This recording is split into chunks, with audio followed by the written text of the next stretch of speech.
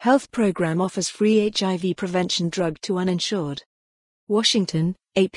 The government launched a new program on Tuesday to provide an HIV prevention drug for free to people who need the protection but have no insurance to pay for it.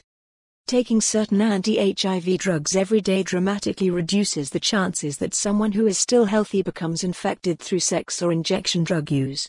But only about 18% of the 1.2 million Americans who might benefit got a prescription last year, Health and Human Services Secretary Alex Azar said.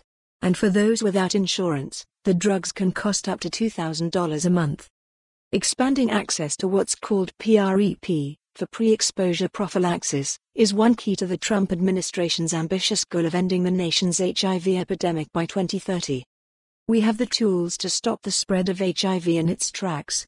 It's about execution, Azar told the Associated Press. The HHS program is for the uninsured to seek free PrEP doses.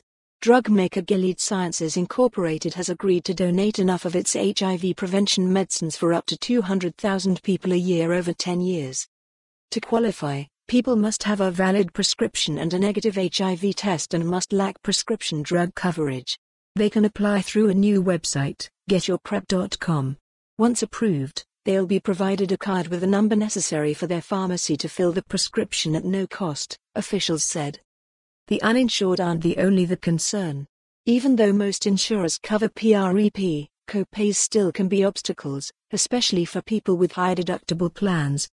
Gilead, based in Foster City, California, sells the only two brands of PrEP, Truvada and Descovy. Approved in the US. A cheaper generic version of Truvada is expected next fall.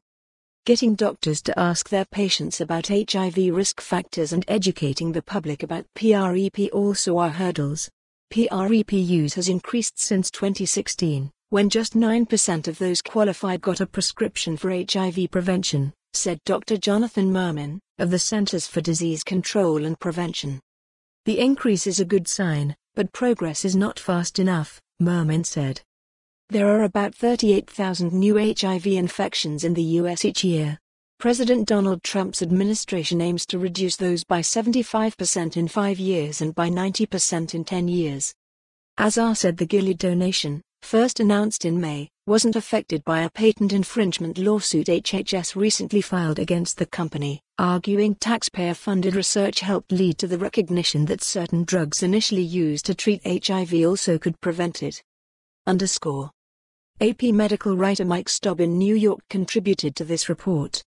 The Associated Press Health and Science Department receives support from the Howard Hughes Medical Institute's Department of Science Education.